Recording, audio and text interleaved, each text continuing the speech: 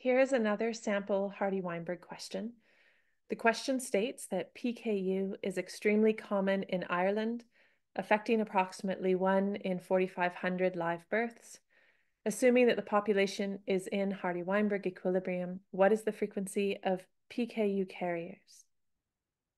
So write down your equations. You have your allele frequency equation and your genotype frequency equation, and identify which variables the question gives you and what variable the question is asking for. So it gives us Q squared. 1 in 4,500 is Q squared, and it is asking for the frequency of carriers. That is 2PQ.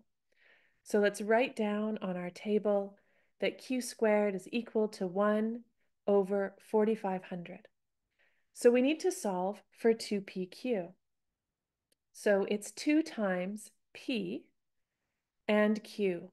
And it's easier to find Q first. We know what Q squared is, so we just have to take the square root of that to find Q. Q is equal to the square root of 1 over 4,500. Now our allele frequency equation is P plus Q equals 1. We can rearrange it so that P is equal to 1 minus Q. And that's what's shown there in the orange circle.